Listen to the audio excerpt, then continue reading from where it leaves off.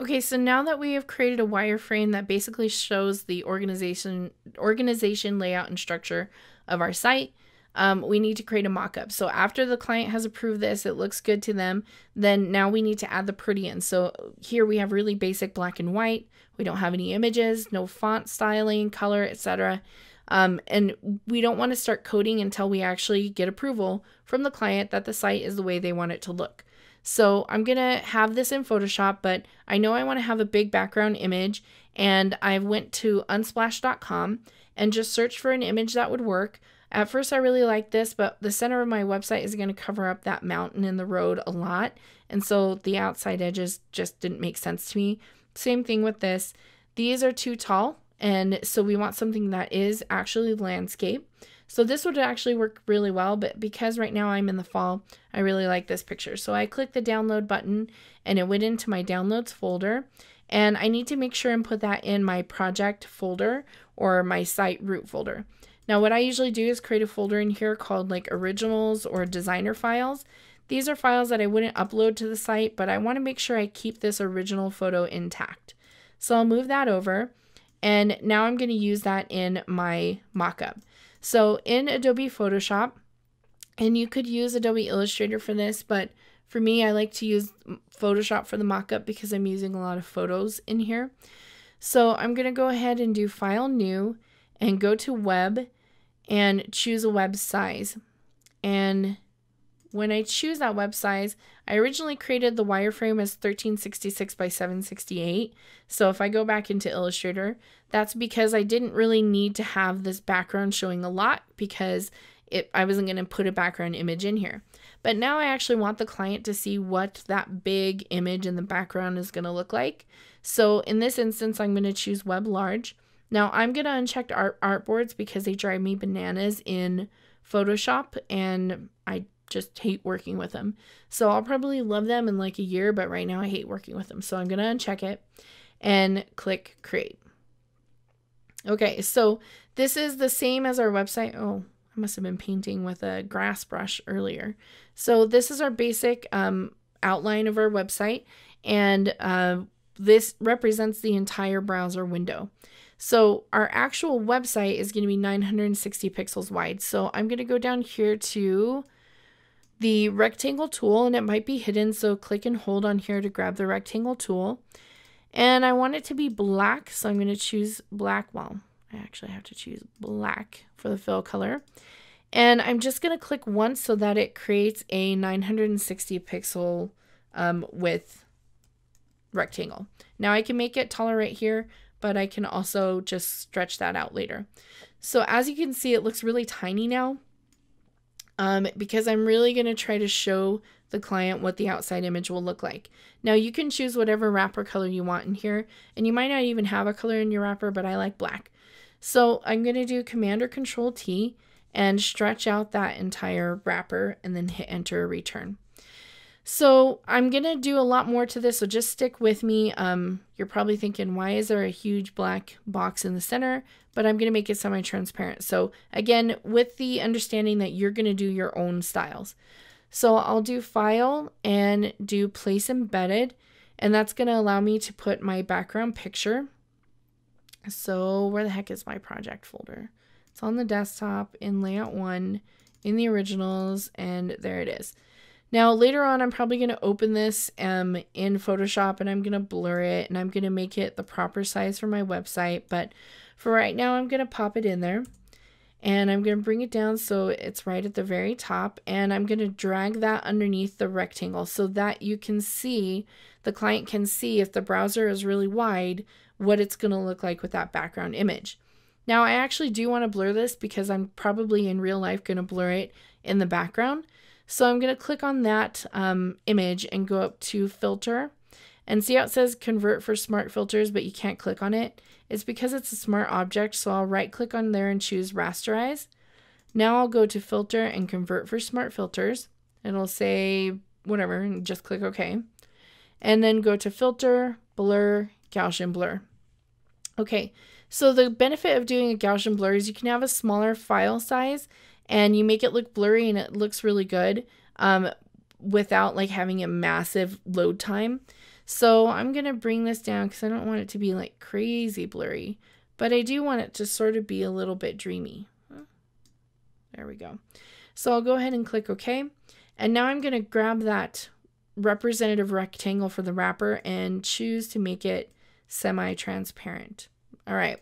So this is where I'm going to actually start trying to show what the site would look like. So I'm going to come in here and choose a picture. Let's see. Some kind of island location. Well, we can just do this and I don't know. Because this is for the slideshow, so you want something that you can kind of crop to a really wide rectangle. So this is kind of cool. So I like this, and I can crop that. So it's in France, so I can download that. Again, it's going to go to the downloads folder, so I can open that folder and open up my layout 1 folder and go to originals and drag that in there, etc., etc. Same process every time. So file, place embedded, and pop that photo in there. And I'm going to make it really big so that it actually fits the width of the wrapper. And the reason why I'm going to do this is because I'm actually going to crop the majority of this out. So once I get it to the size I want, I was holding shift while I did that so that it maintained the proportions. And I want to keep this part of it, so it's probably going to crop about here.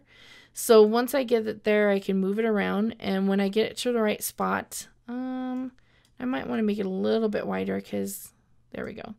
So I can hit enter or return to make it accept that transformation, but obviously that doesn't look like a slideshow. So I'm going to turn it off and grab the marquee selection tool, rectangular marquee tool. And I think my logo is going to go here, my now is going to go here. So I think my slideshow is going to start about there. And it's going to be about that wide. So it's pretty, pretty long and narrow. So with that selected, I'm going to turn this layer on again, and you can see that marquee is on that layer now. So anytime you do selection, it's going to apply to whatever layer you're on. So I could be on any layer, create a selection, then go to the layer I actually want to use it on, and make sure I click it, and then that selection will work on that layer. So now that I have it selected and I have my photo for the slideshow selected, I can come up here and move. Oops, that's going to move the selection too. So right now I don't have it centered the way I want. So just click this little square with the circle in it called Add Layer Mask, and that's going to mask it out. Now I'm going to click the link inside of here so I can click on this and move it the way I want it to go. And it's moving the mask because I was on the mask layer. If I undo that, I can click on the photo and the mask won't move, and then I can move that photo up there. Okay, so that looks like a pretty good slideshow. So I can link it back up and leave it as is. So then it's just a matter of actually creating the font and showing them what the font would look like. And you can put the logo if you had the logo. I'm just going to go to shapes, and I can choose the ellipse tool. I can go to custom shape and choose a custom shape down here. And if you can't see all these shapes, you can do this and choose all, and it will add all of those shapes in there. So I don't know, I'm just going to do this little bullseye. So let's pretend that was our logo. And it's black because I had black, so I'm going to come in here and choose white. Because black doesn't look good. That looks like the Target logo, so don't put the Target logo. But I'm going to choose text. It's green because that's what I had chosen earlier when I was in Photoshop earlier. So I can type infinite. Oh, I actually really like that font. I love Helvetica. INFINITE, travel. Okay. So I can double click in there, make it a lot bigger. I hate that logo now because it's like too heavy, but we don't have time for that. So change that if you want to change it. So I'm going to shift click to highlight both of those and get them right in the center. So if I'm starting to feel cramped, I can move that down, and I can drag my slideshow down. Make sure you have that link in the middle selected before you actually drag it down. So that gives me enough room for my text. So originally I did a navigation with buttons. So I'm going to do it here, but in truth, I would probably just do text buttons or text right here. But I'm going to go ahead and put the rectangle, and I think I am going to make it black. And then I'm going to grab the text and type link. Now, if you wanted to, you could type home, but notice that I'm using special fonts now. I'm not just keeping it really generic because I want them to be able to see what it would look like. So if I put the word link in there, I think that's a little too thin. So I'll click on that font and change it from Helvetic Ultralight to regular. And there we go. So I can drag both of these. I can highlight both of them and then do Alt or Option and drag those again. And then I can keep doing the same thing. And man, it's hard to see that. So I'm going to zoom in. Move that a little bit out. Alt drag. Try to get it the same. So clearly these are too big. So you can go back through and remake all of the rectangles or make them smaller, but that's too much dang time for me. So I'm going to just do this. And if it became I'm going to apply it. If it became too small, then I would have to redo it. But for right now, it looks fine. And I'm probably going to group all of those in a folder called navigation. Okay. Navigation. Okay. Let's do logo. There we go. So let's move this one up a little bit. So it's a lot of readjustment, but we're really trying to make this look like what it would actually look like for the client. So I'm going to do the same things where I can type in here and do welcome to the site. And this is where I might change the font.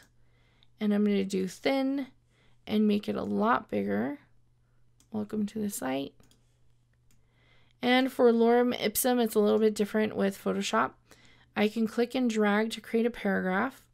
And I can go up to, let's actually change this font to like 14 and choose Helvetica regular.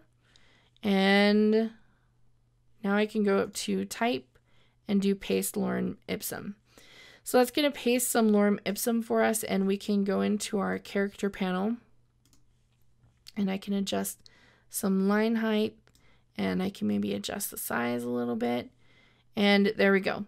So again, it's just recreating again what you did in the mock-up, but this time you're trying to make it look good. So you want to give a full mock-up that looks good for the client. We're running out of time for this video, so I'm going to go as much as I can, but I'm going to add a copyright here and events heading here, a line, and some text.